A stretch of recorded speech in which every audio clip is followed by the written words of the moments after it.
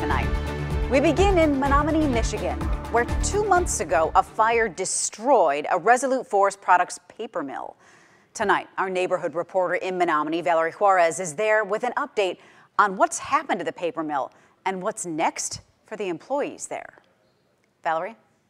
It was a massive fire that required crews from Michigan and Wisconsin to battle the flames for days at Resolute Forest, a paper mill in Menominee, Michigan. The departments that responded did just an awesome job. The fire burned for over 2 weeks, officially being extinguished on October 21st.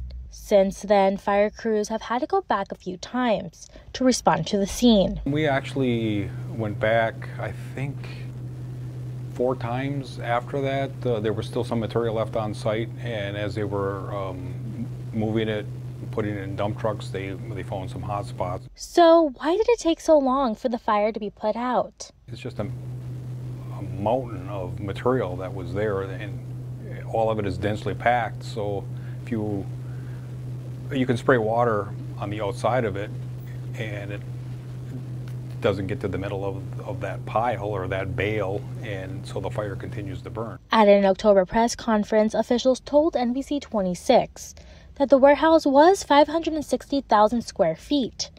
From that, 420,000 square feet will need rebuilding. About 200 people worked at the paper mill before the fire broke out.